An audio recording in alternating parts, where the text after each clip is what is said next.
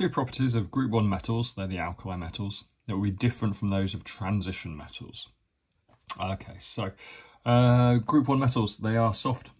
Transition metals are hard, they're strong. Group 1 metals soft, so they're soft enough to be cut with a knife. The other thing about group 1 metals, they have low melting points. Transition metals generally have very high melting points, whereas the group 1 metals melting point is so low that when you often put the put sodium onto water, it reacts obviously vigorously, and that's an exothermic reaction, gives out heat energy. You actually see the sodium melt on the surface of the water as it's reacting, so they have low melting points. All these questions and more, elshramhighchemistry.com.